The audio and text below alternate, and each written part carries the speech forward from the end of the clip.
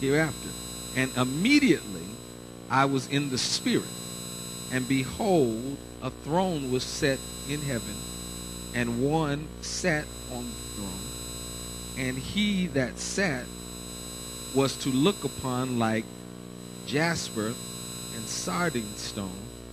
And there was a round about the throne unto an emerald. Let's stop there. So we have here leaving from where we were, chapters 2 and 3. Chapter 1 was kind of an introduction, right?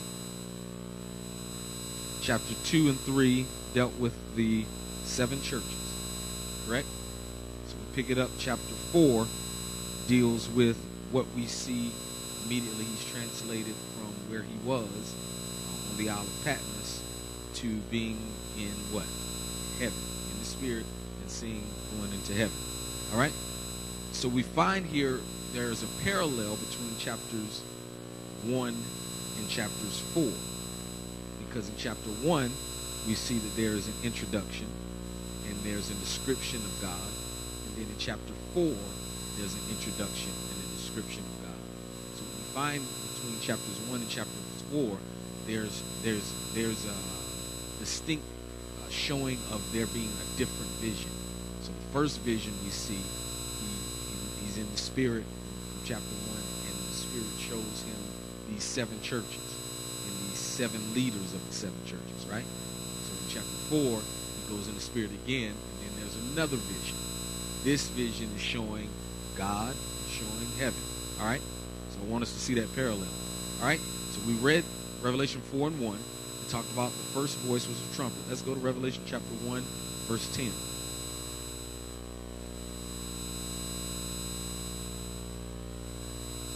All right? There? Let's read. And I was what? On the Lord's day. He was in the what? What? I was on the Lord's day and heard what? A great voice as of a trumpet. You see the deciding factor when he gets sees these particular visions. He's making it clear that I was in the Spirit. I wasn't in my flesh. This was not a hallucination. This was a spiritual vision that God gave him. And he heard a voice as if it were a trumpet. When we said trumpet, whenever we see that in Scripture, it is a warning, right?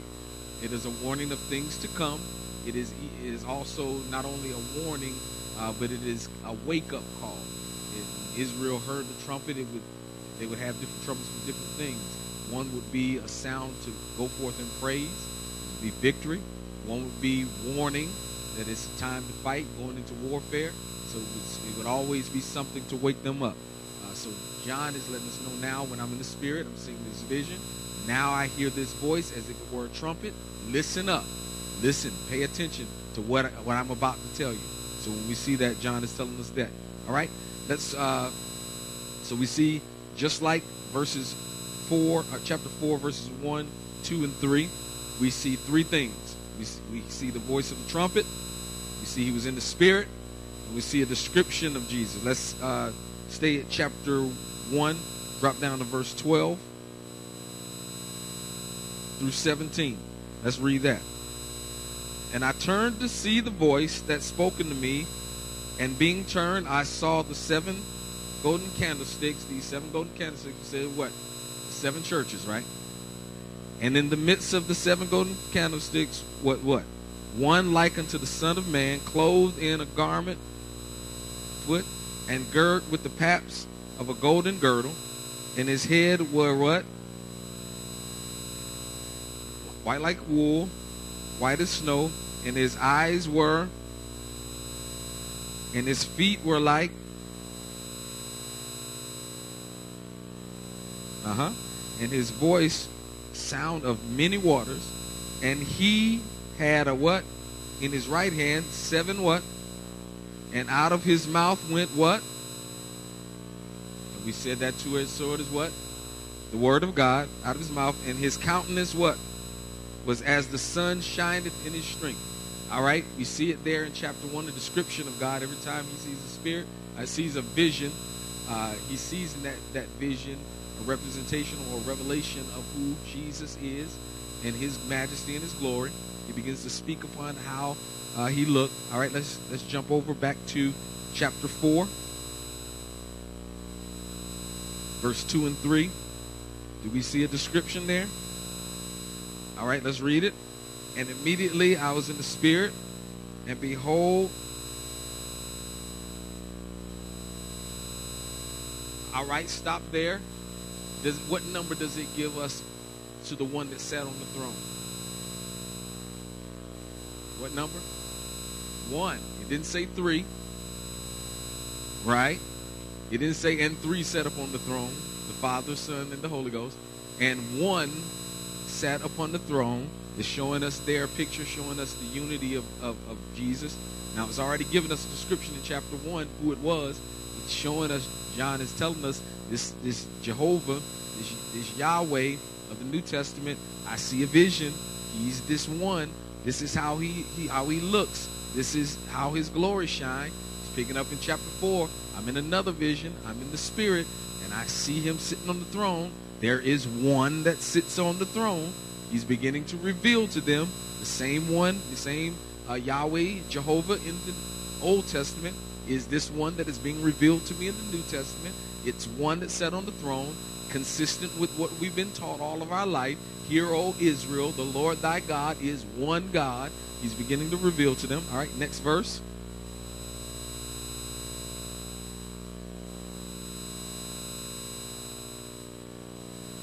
And there was, all right, but rainbows mean gay rights, right? Right? What does the rainbow represent? Come on, Bible students. God's promise to who? To the earth through who? Noah. Remember? Noah, it rained 40 days and 40 nights upon the earth, and there was a great, what theologians call deluge. Deluge means a flood, great flood. Even so much so that the water went to the tops of the mountains, covered the mountains, the entire earth. Think of all of the topography and geography of the earth, hills, mountains, so on and so forth. The flood covered all the mountains. The highest mountain in the world, the flood covered it completely. The world was literally drowned or baptized in water. Right? It rained for 40 days, 40 nights, but that's not the miracle. The miracle is that if you really study your Bible in Genesis, it will tell you that Noah and his family lived in the ark for well over a year. It rained 40 days and 40 nights, but it took about a year or and a half for the water to subside before they can walk out on dry land. All right? So that's really a miracle in and of itself. But he's showing here around the throne is this rainbow. This rainbow was the promise that he gave unto Noah, that the next time that I destroy the earth, I'll never destroy it with water again, but it will be fire next time. We have many storms and winds and rains and tsunamis and floods and all of those things, and it destroys parts of the earth, but never will it destroy the entire earth. And that's what the promise was, that the rain, I will never destroy the entire earth with water, but the next time it will be fire. So around this throne is a reminder that he who sat upon the throne has a promise to fulfill, that there are things that will come hereafter that has to be performed. This is a reminder. This promise is around the throne, and that's what this rainbow represents here. All right. Now notice what he tells them. He tells them a specific thing. I'm seeing things in the spirit, and the voice is telling me to come up hither. Come up where? I'm from the Isle of Patmos. I'm on earth now, but the vision is saying, come up hither. Come up to heaven. Visit now. I'm taking you and showing you place in heaven. I will what? Show you things which must come hereafter. Verse 2. Chapter 4, verse 1, rather. I will show you things that must come what? Hereafter. What tense is that? Is that past? Is that present? Or is that what? Future. Hereafter. So I'm not showing you things that I'm showing you, John. I'm not showing you things that have already transpired. I'm not showing you things that are going on right now, but I'm showing you things that will come hereafter. Remember when we said understanding prophecy, we have to understand the context of the prophecy, because some of the stuff that he showed John, he said, I will show you things that now is, which was, and which what is to come. In this particular set of prophecies, he's not showing them things that which was or which are, but he's showing them things that is to come. So remember we talked last week about us being what we call pre-trib in our theology. Pre-tribulation as opposed to post-tribulation.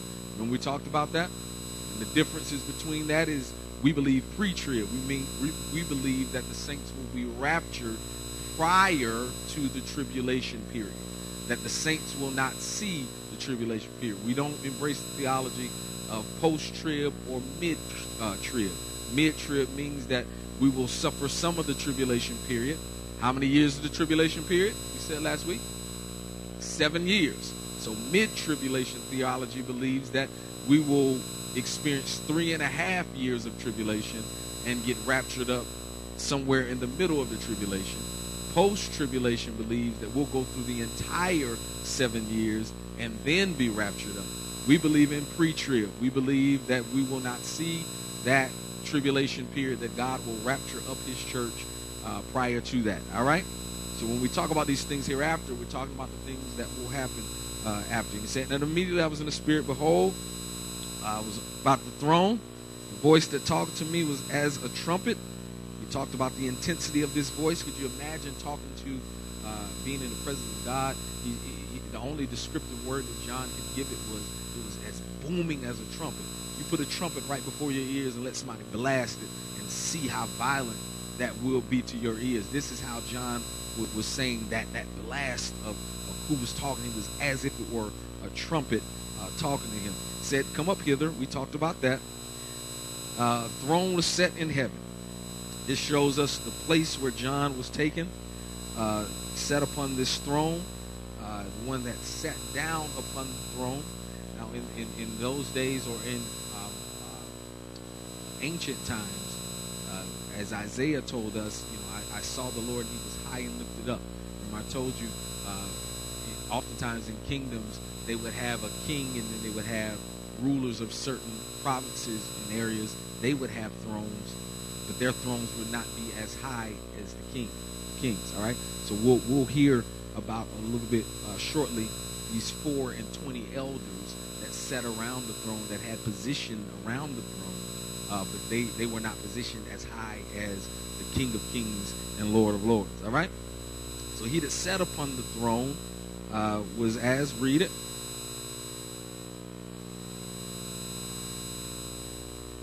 All right. All right. All right, you can stop right there.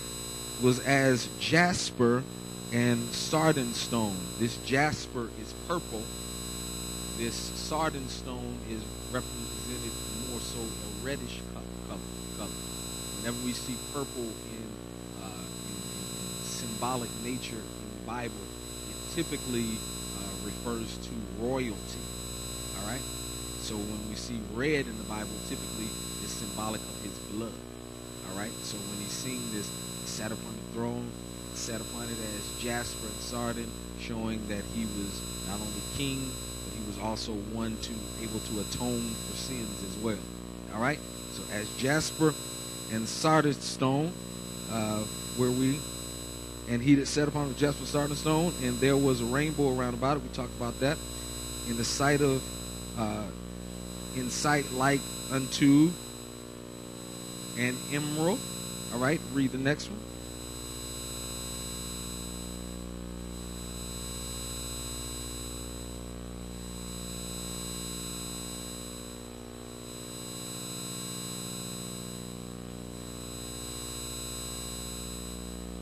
All right, stop right there. 4 and 20 elders. When sometimes in the Bible in ancient times when it's representing numbers, you hear that number. It seems like it would be easy for them to say 24. That's all it is. 4 plus 20. 4 and 20 elders. 24 elders. When we look at these 24 elders, They had their seats around the throne. These elders represent two sets of numbers. 12 plus 12 is what? 24. So these 4 and 20 elders are believed to represent 12 of the original patriarchs of the Old Testament, patriarchs of the Jews, 12 of the original fathers, patriarch. You see patriarch that pertains to fathers. Matriarch means mothers. So when you say patriarchs, these are some of the 12 patriarchs: Abraham, Isaac, Jacob, Moses. These are some of the patriarchs. Joseph, some of the patriarchs of the Old Testament. So it represents 12 of Israel's patriarchs. And how many apostles were there? 12. Represents 12 apostles. So 12 plus 12 is 24. 4 and 20 elders. This is the representation of that number. Whether it's figurative or literal, this is what that representation means. Those 4 and 20 elders. All right? They are elders. An elder is one that is a leader amongst God's people, right? Let's go to 1 Timothy 5 and 17. It gives us some information about an elder. 1 Timothy, 5:17. Let the elders that rule well be counted what? Worthy of, especially they who in the and doctrine. Let the elders be counted worthy of double honor. They're sitting around the throne. Wouldn't you consider that to be double honor?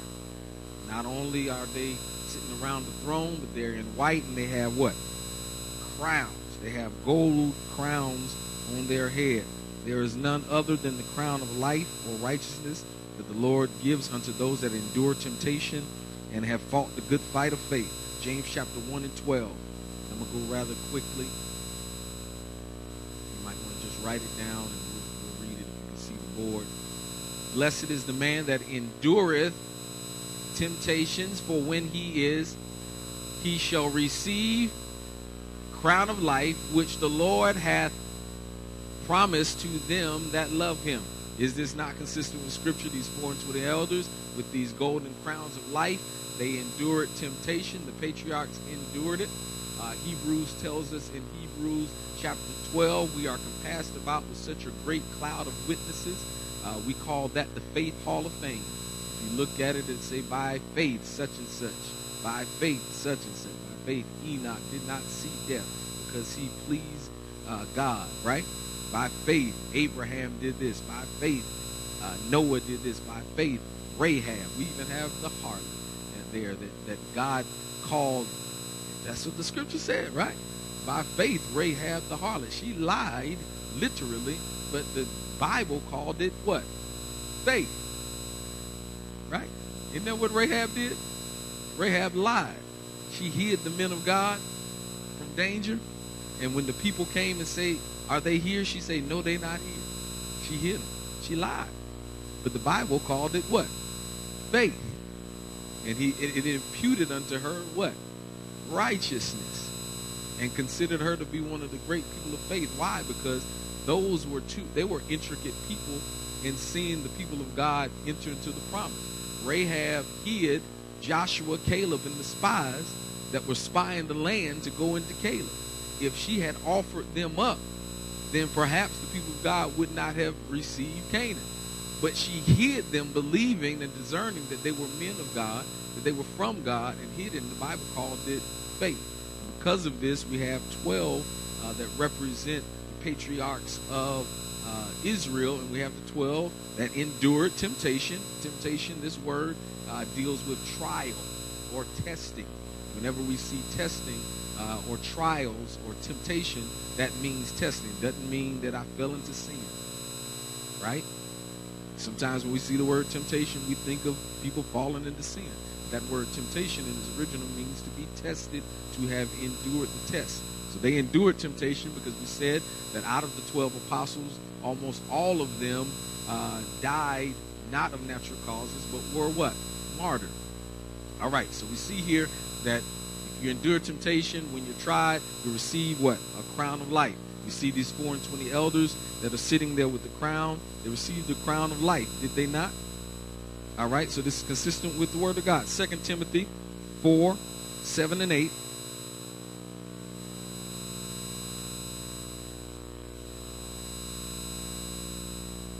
Read that for me.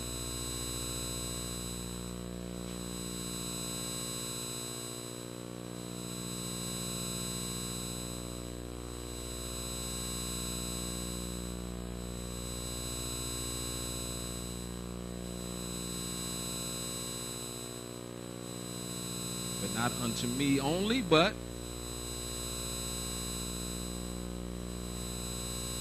all right, who is this writing this particular letter here? Paul, one of the apostles, represented there. He said, henceforth there is laid up, there is secured, there is put on reserve for me a crown of righteousness, which the Lord, the righteous judge, the one who sits upon the throne, shall give me at that day. Not, but he warns us, say, not to me only, but to all of them that love his appearing. All of those that are waiting for his appearing, all of those that are saved and ready for his appearing will get a crown. So don't get upset when you see these 4 and 20 elders sitting around the throne in white raiment with their own crown. There's a crown laid up for you too, Paul said. If you just be ready, if you be in the place to receive it, these 4 and 20 elders are just elders there that are in the place to receive what God has for them, right? All right, back to Revelation chapter 4.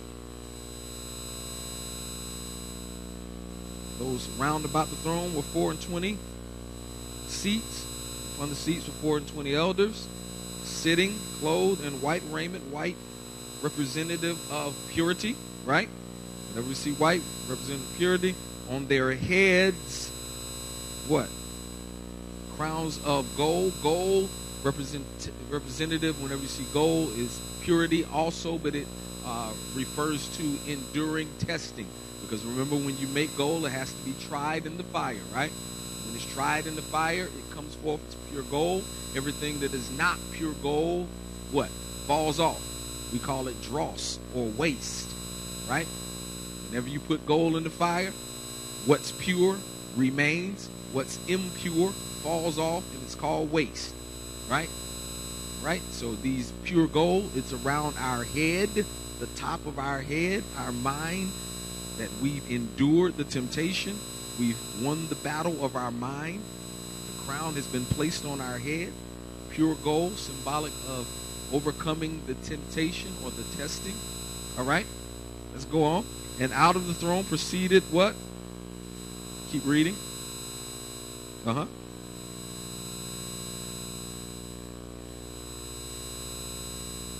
right, stop right there.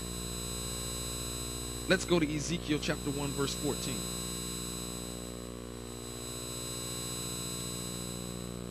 We say when we study scripture in the light of all scripture. So it's profitable when we read in Revelation to read Ezekiel's account of the throne as well. Ezekiel 1:14, and the living creatures ran and returned as the appearance of what? Flash of lightning. So when he's talking about this lightning, it's talking about these celestial beings, these angels that's running back and forth. All right? Ezekiel 10 and 5.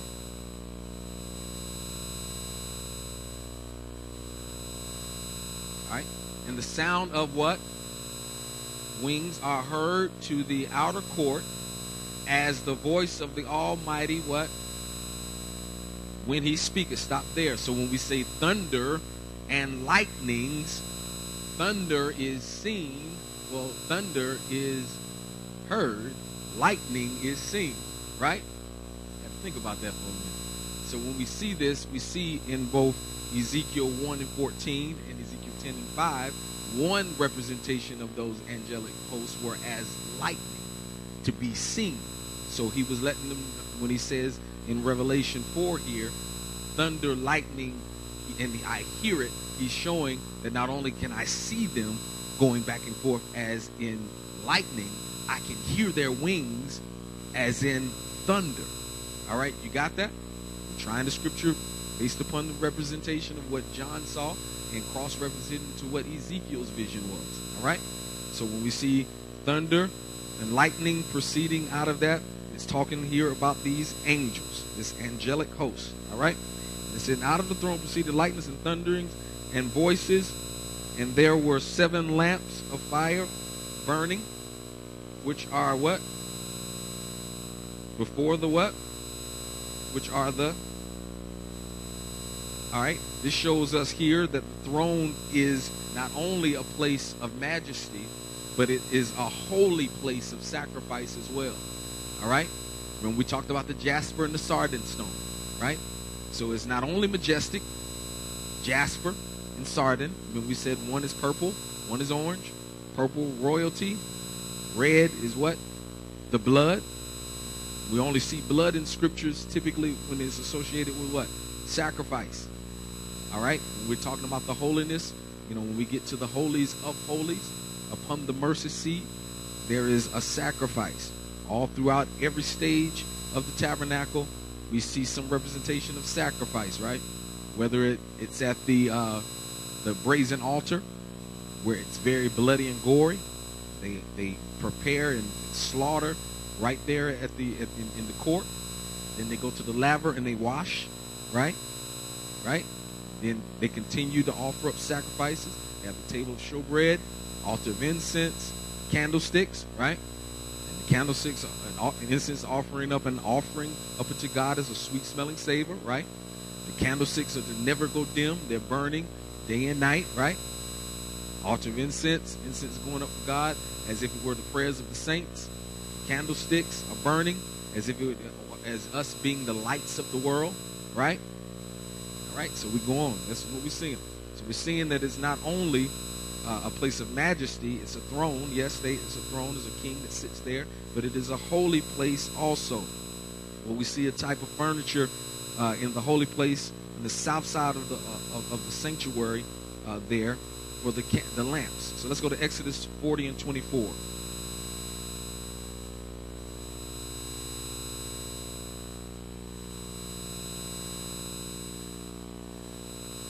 And it says, and he put the what?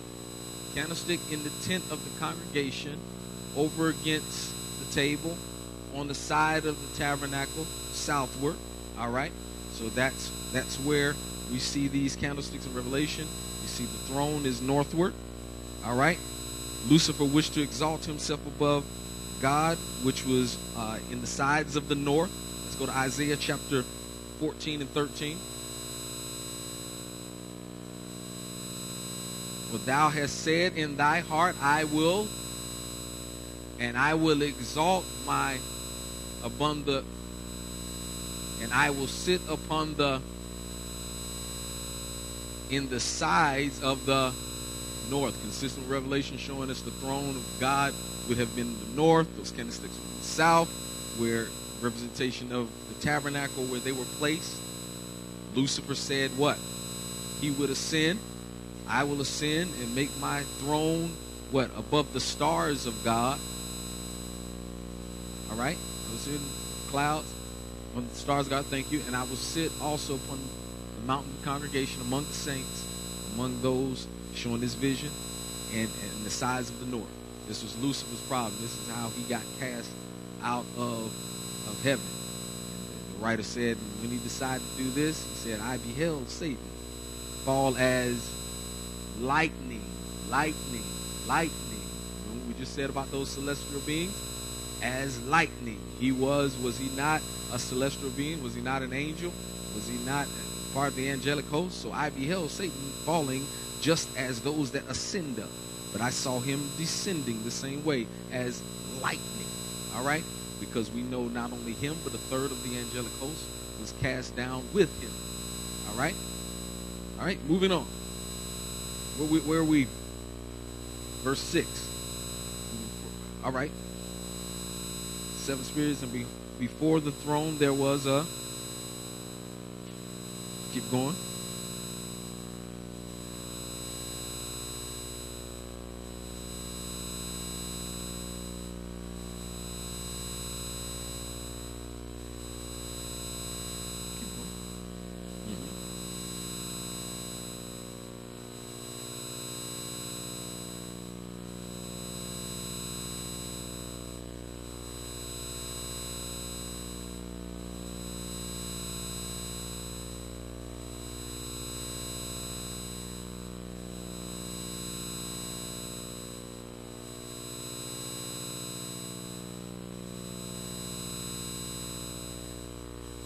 right, stop right there.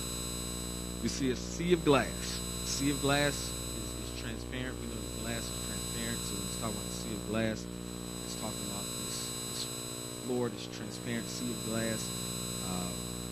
It's like crystal is what we would represent it to be. Let's go to Ezekiel 1:26. Well, before we go there, I'm sorry. Let's go to Revelation 15:2.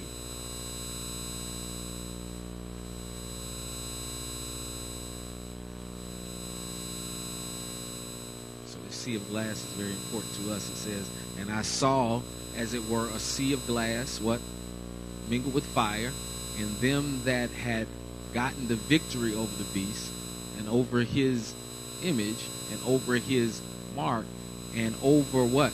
The number of his name. What's the number of his name? All right. Stand on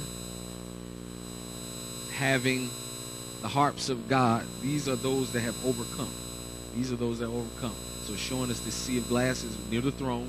It's showing that we have the 4 and 20 elders. We have these beasts, these celestial beasts going up and down as if lightning and thunder. But we also see that here, that those that overcome it will be standing around that sea of glass also, right?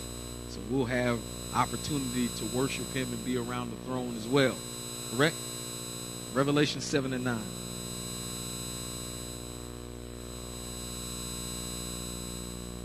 After this I beheld, and lo, what? Which what? Of who? All nations and kindreds and people and tongues stand what? Before the throne and before the, who's the Lamb? Jesus. Clothed with what? And what? Palms in their hands. All right? We are the ones that overcome. The last time the Bible really makes mention of palms is right before the death of the Lamb. Right? Palm Sunday. And what were they saying? That Hosanna, Hosanna, which means save us now. Now we get to the point we've been saved. All right? So now the palms that we wave is different. We're worshiping him. We're using that same representation that no longer do we need to cry Hosanna. We've made it. We're at the throne. God has saved us now. Right? All right. Ezekiel 1:26.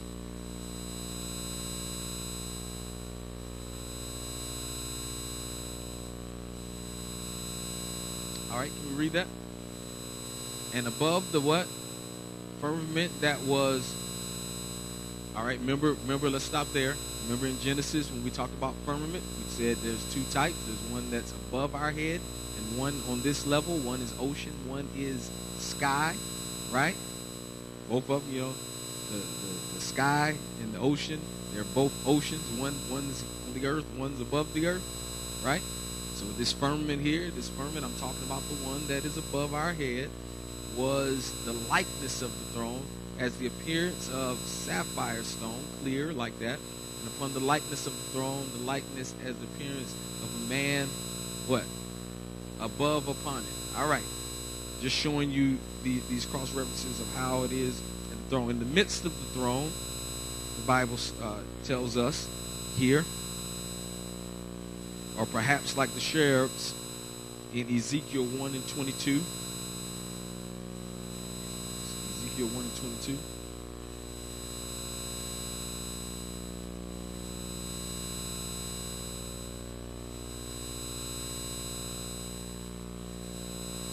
And stretched forth above their heads. All right. This is showing us, talking to us about these cherubs that were about the throne. So when it talks about these beasts, it's talking about these different types of angelic hosts right there. All right?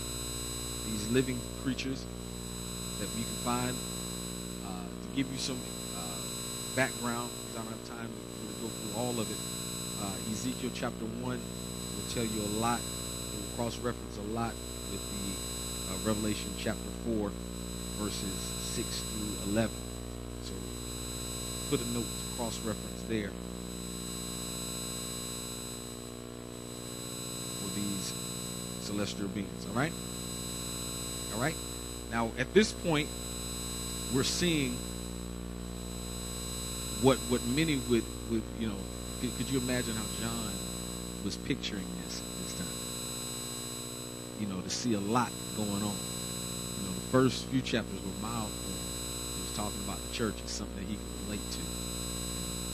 7 golden candlesticks, angels of those particular houses. Okay, I can relate to that.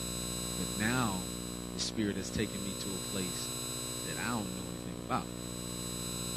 I can relate to earthly things, but I haven't never seen these celestial things before. Could you imagine how he must felt saying that, behold, the Spirit has taken me up to this place in heaven, and now there's one that sit upon the throne whose voice is as a trumpet. And we said the trumpet is woe. Could you imagine putting a trumpet to your ear and someone blowing and blasting that trumpet?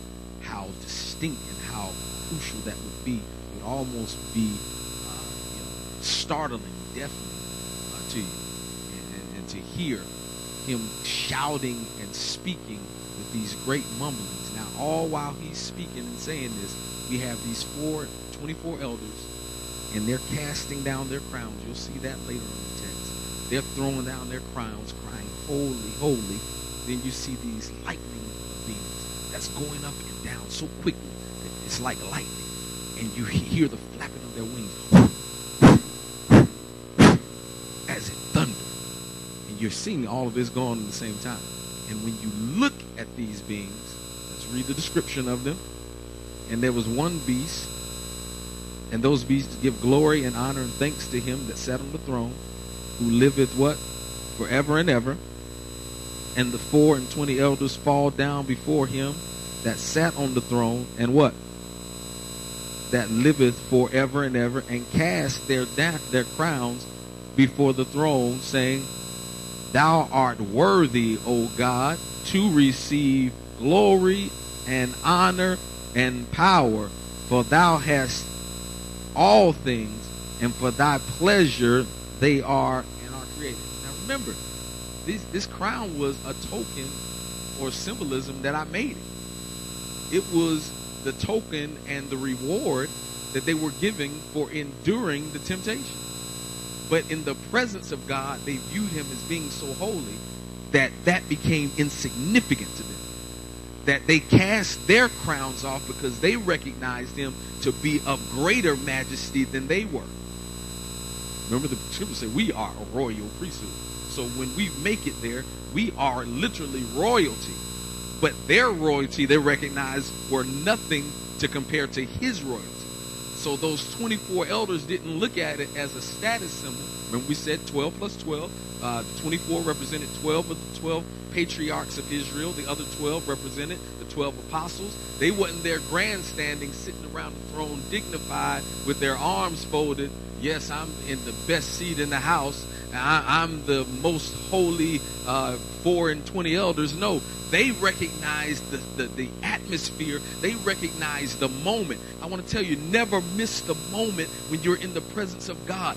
Never be so focused on yourself that you miss the moment. They didn't let that moment go by without recognizing you deserve glory, you deserve honor, you deserve all power. Why? Because you live forever and ever. Now understand, this is interesting now, because these individuals had put on incorruption. They had put on immortality. So now they were immortal. They would live through eternity. But what they understand is their sense of eternity was not consistent with God's sense of eternity, because their eternity only started when they got into heaven. But there was one that was eternal before they even got there. So when God says he is for forever and ever, he had no start and he has no ending. He is Alpha to Omega, first, last, beginning, and the ending, the one who was, who is, and is to come. So they recognize that I'm not even worthy to stand before you. They cast their crowns. Could you imagine how John is feeling now? To see, my God, this is what I'm here for. This is what the other 12 were dying for. This is why I got boiled in oil and could not die. Why couldn't I die? Why couldn't John die? What other man do you know that could be submerged in oil and set on fire and would still live and tell the story? This man still had activities of his limbs. He went on the Isle of Patmos and was still able to write what thus saith the Lord. What man do you know that could have been burned in oil, that could still have the activities of his limb, still have his faculties, still be able to see, still be able to hear, still be able to write, still be able to send forth this letter? What am I saying? The devil can't kill you when God has a purpose and plan in your life. It doesn't matter what people do. It don't matter how they try to foil it. It don't matter how they try to overturn it. If God has something for you to say, he'll get the word out, whether it kills them. All folk will die around you before God allow his word to die in you. So he was able to write and say, this is what it's for. This is the anticipation of what I've suffered on this earth for. When you read this chapter 4 and you see this, you see this is the expectation. This is what I'm living for. This is why I can't give up right now. This is why I can't throw in the towel. To he that overcometh, continual. Just because you overcame 2 years ago or overcame 5 years ago, that means nothing. The Bible says to him that overcometh, it's a continuum. God, I'm overcoming so that one day I can stand upon this sea of glass. I can look upon your throne. I can see those that go up like lightning, and I can hear the voices of those that are like thunder. I can see these 24 elders. I can see these 4 beasts, these candlesticks which represent your churches. I can see this great multitude that is round about that no man can number, that are from every nation, from every tongue, from every walk of life. I can stand back and say, these are they that endured great tribulation. These are those that were plucked out of the fire. These are those that endured great tribulation. And we can cry like the 24 elders, holy, holy, holy is the Lord of hosts. You are worthy of honor, power, and glory. This is what he's doing. He ends this with thou art worthy of power, glory, and honor. Thou art, let's see, thou art worthy. Thou art worth it. When we say worship, it comes from the old English term, worth-ship. It's a ship carrying something of worth. When we say you are worthy, it's meaning that I am offering worship. I'm carrying something of worth to you. I recognize that you are worthy. You deserve it. I'm not giving you any praise that you're not worthy of. That's why we have to watch even the accolades that we give man, because certain accolades that we give man, they are not worthy of those accolades. So we encourage, we acknowledge your gift, we pat you on the back, we say great things, but there's certain places that I cannot put man, because man is not worthy. And I can give praise to someone, but I should never worship them. You're not going to hear me. We give praise to people. When people do something good, good job. That's praise. But you should never worship. When you worship, that puts them into the place of deity, of godship. When I worship a man, it puts them in a place as if they were God. And he said, I will have no other gods before me. That's when God gets angry. He doesn't get angry when we praise each other and we thank each other and we give each other encouragement. But he gets angry when we worship and we put someone on a pedestal that's higher than them. You should be scared. You shouldn't even allow people to put you on a pedestal. I get very scared when people want to pump me up too much. I'm first to tell them, to God be the glory. Why? That's not just to do it. That's not just to have just some rhetoric to say. That's literally for God to hear, for them to hear, and for myself to hear that I'm not worthy of that designation. It's one that sits upon the throne, the Bible says. One that is worthy. One that deserves glory. One that deserves honor. One that shall receive power both now and forever. Somebody clap your hands for the only worthy one. Don't let people put you in competition with God. You'll never win that. Don't place me in a place higher than I should be. For even at my best, the Bible says my righteousness is as filthy rags. So I'm not on God's level. The 4 and 20 elders that sat upon the throne, they were beneath the throne. They sat at the bottom of the throne. They were not on the same level as one that sat upon the throne. The throne is exalted. They were below it. Why? Because God is high and lifted up. Isaiah told us his train filled the temple, and the angels cried, holy, holy, holy is the Lord of hosts. The whole world is full of his what? Glory. Thou art worthy, O Lord. When they put this here, this Lord here was the same equivalent in the Greek as the Hebrew Yahweh. So when they said this here, he was revealing to them, these people are calling him Lord as if he were Yahweh. Worthy is Yahweh.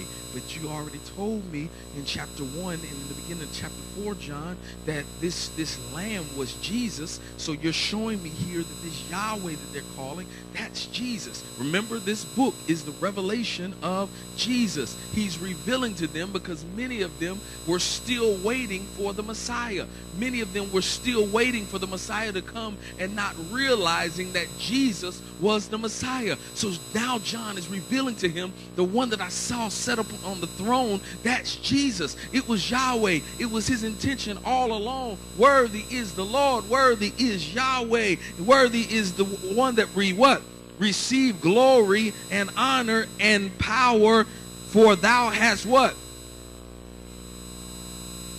I told you man can make, but man can never say he created. Because when man, even if man were to invent something, he was inventing something out of something that was already created. Right?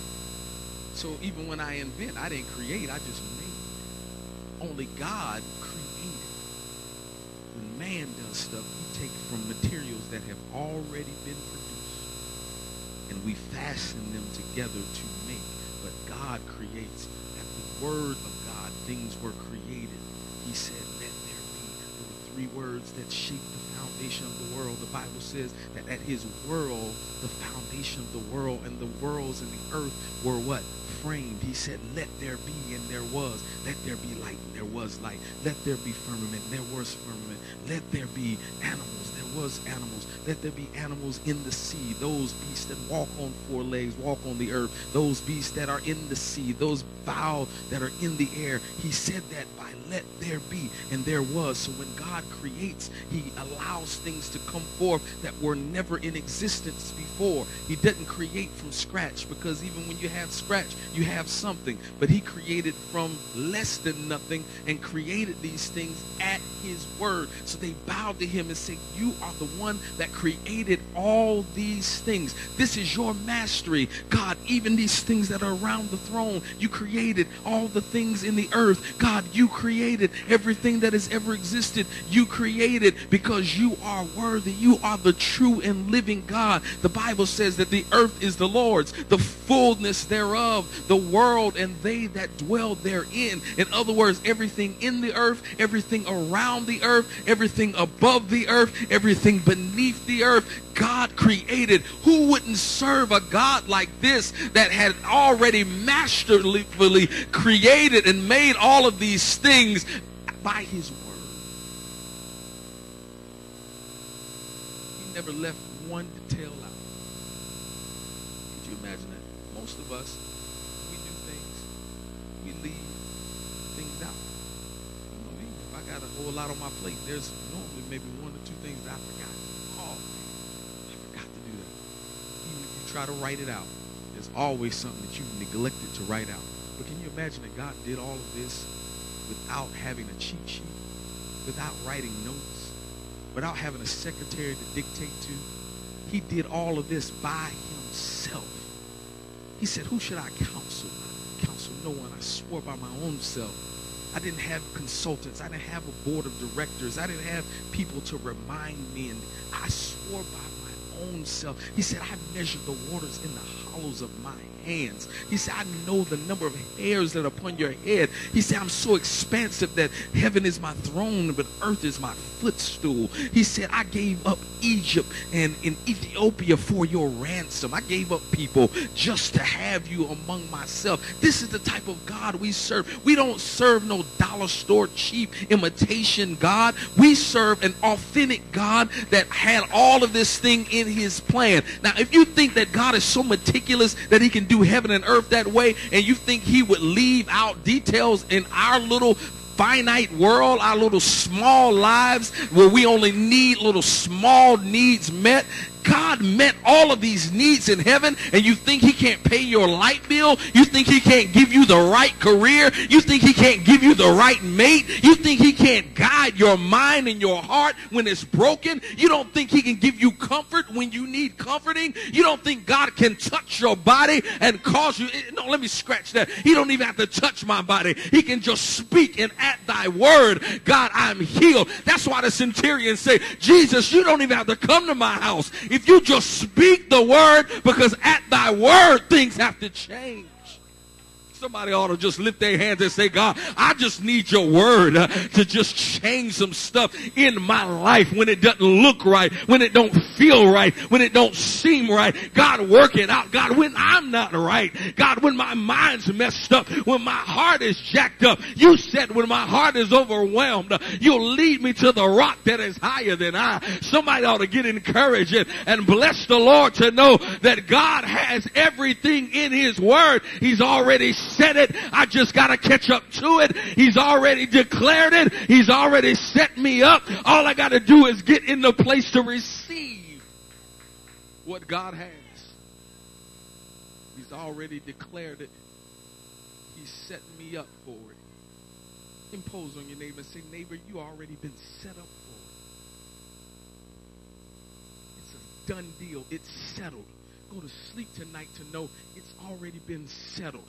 It's been settled in heaven and in earth. Stop losing sleep. Stop trying to figure out how you're going to do it. Even Jesus told his disciples, he said, give no thought for tomorrow, for sufficient is the day. Meaning there's enough for tomorrow. If you just handle today, there's already stuff for tomorrow that is already working itself out. And I'm telling you, when God works abundantly. That's why he said all things work together for the good of them that love the Lord, unto the called according to his purpose, for whom he did foreknow, he did predestine to be conformed to change into the image of his son. I've been called, I've been chosen, I've been predestined to conform unto his image. That's why you seem to do right even when you don't even know you want to do right. There's sometimes you say, I ain't even gonna live saved no more. I ain't going back to that church no more. I ain't dealing with his people no more. But some way, shape, or form, you end up back in the church blessing his name. Why? Because those things are working together for your good, and he's already ordained for you to be conformed into his image. Tell your neighbor, you're going to be like him whether you like it or not.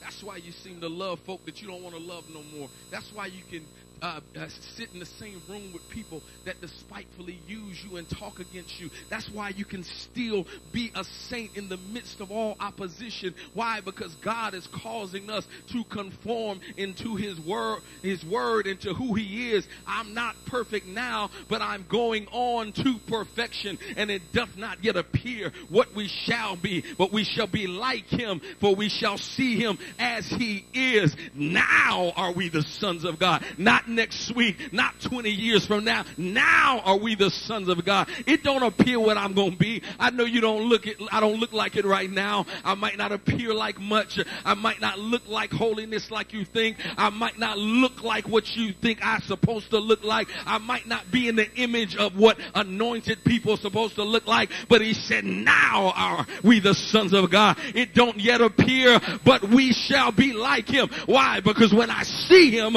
I'm going to see him as he is, and you can't come in contact with God and see him and not conform. When you get in the presence of God, it makes you want to do right. Those 4 and 20 elders, it made them, it compelled them to worship. They couldn't be in his presence without conforming into what they needed to be. What am I trying to tell you? All you got to do is get in the presence of God, and God will work everything out in you. He will begin to purge you of things that were in your heart, purge you of devices and things that used to trip you up. You'll find yourself stepping over stuff that used to trip you. Oh, y'all not going to hear me. You'll find yourself deviating from ways that would have ensnared you before. Why? Because you're getting closer to the presence of God. Tell your neighbor, I can't help but look like him because I'm getting closer to him. And the closer I get to him, the closer he shows me what I got to look like. The closer I get to him, the more he reveals to me how I have to be. I can't just sit here and be like my old self because I'm too close to him now. I can't give up now. I can't stop now. I gotta keep doing this thing because I want to get before his glory.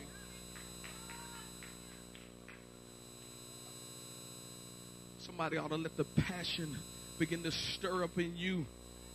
I don't know about you, but I'm so passionate now. I got to preach and teach this thing with so much fervor. Why? Because I feel myself getting closer to God. I feel myself getting closer to his glorious and imminent appearing. There's something that's stirring up in my soul that won't allow me to rest. It won't allow me to compromise. It won't allow me to just hang out with everybody. It won't allow me just to do the same stuff I did 5 years ago. I got to get more of him. Anybody out here desperate and thirsty and hungry for righteousness? God, I just need more of you.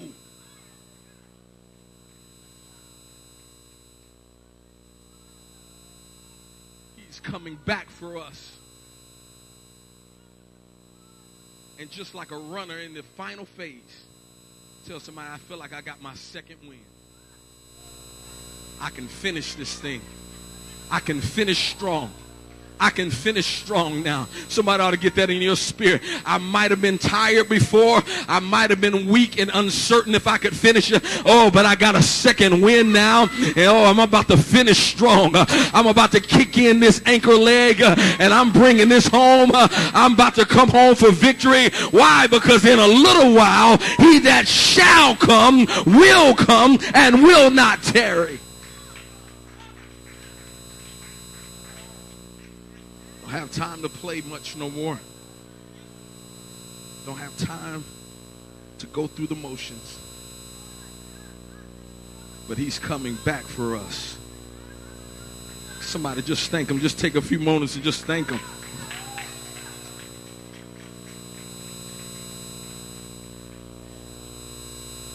We thank him for his word tonight.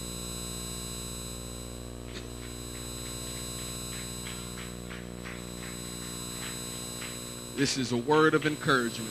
Whenever we read this book, we read it excited because there's promises in it for us. We don't shy away from it. We don't run away from it. This no longer should be a scary book to us. We should understand it and begin to see what God is trying to reveal to us, that if we live right, heaven will be our home. I'll give you a couple things as I close, a couple symbols. Just in your notes that we went over, number one is white. It's always representative of purity. Some scriptural references for that is Revelation 3, verses 4 through 5. Revelation 7, verse 14. Revelation 19, verse 14. Blue, symbolic of law. God's law. Numbers chapter 15, verse 38 through 39. Purple, symbolic of royalty. Mark 15, 17. Judges 8, 26.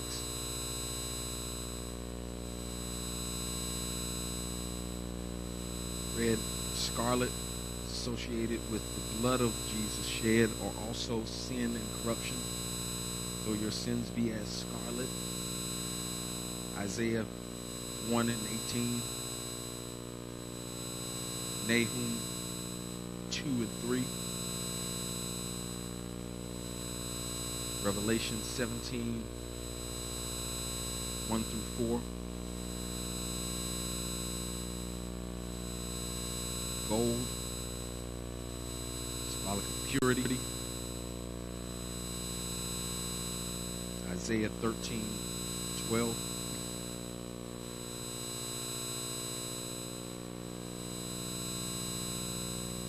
Right?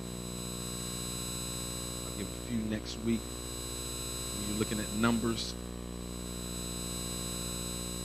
1 represents unity. Ephesians 4, verses 4 through 6. John 17, verses 21 through 22.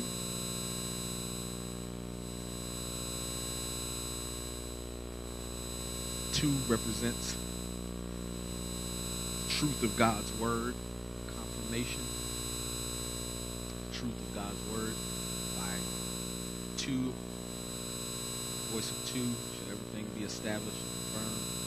If there be 2 or 3 gathered together in my name, touching anything, there will be this agreement. The truth of God's word. 4 represents universal truth. So we have 4 directions: north, south, east, and west. The Bible talks about the 4 winds.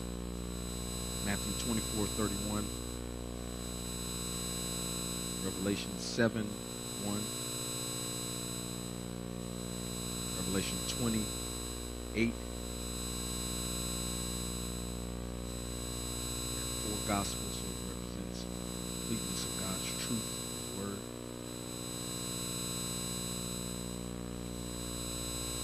All right. Drop down to 7. 6, number of man. I know I skipped 5. 5 is grace. Grace. 6, the number of man. On the 6th day, man was created. It's the number of man or imperfection or rebellion throughout the scriptures. Genesis 1:26, verse 31. 7 represents perfection. Perfection, it could be complete perfection or completeness.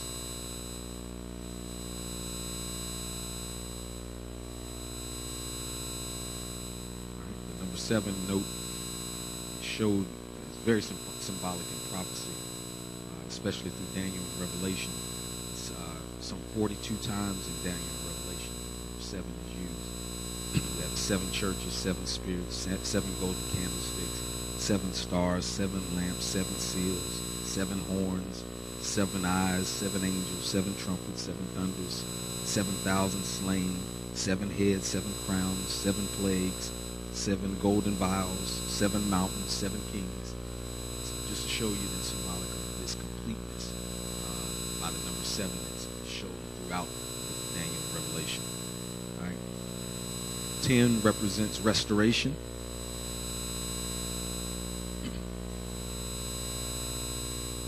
It also represents the law. We have the 10 commandments, 10 virgins, there were 10 lepers. 12 represents church, God's government or authority. We had 12 disciples, 12 tribes of Israel. 4 and 20 elders are visions of the number 12. 144 that we'll read about are multiples of 12. In New Jerusalem, there are 12 foundations, 12 gates to the city. It's 12,000 furlongs long. 12 represents the church and God's government and authority. 40 represents testing. If you see 40 a lot through scriptures, it deals with testing. Rain, 40 days, 40 nights was testing. Moses spent 40 years in the desert, right? He spent 40 years. When we talk about the three stages of Moses' life, 40, 40, and 40. 40 years in Egypt, 40 years in Midian with his uncle, 40 years in the wilderness with the children of Israel. 40, 40, 40. Times of testing. Jesus fasted how many days? And was tempted in all points, yet not sinned. He was tested in all points. 40, showing time of testing, right? 50 represents power and celebration. Leviticus 25 and 10. Jubilee came after the 49th year. The 50th year was the year of Jubilee. You were able to get a lot of all your stuff back. And if you owed any debt, you didn't owe it anymore. Wouldn't it be great if we had Jubilee?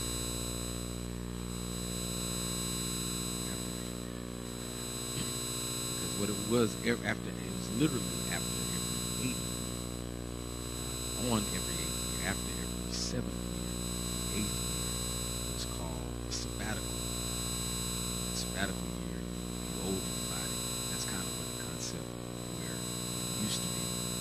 Not so much now that if you owed anything on your credit report and it was owed in 7 years, it would fall off. That concept came from the Jewish custom of the sabbatical year.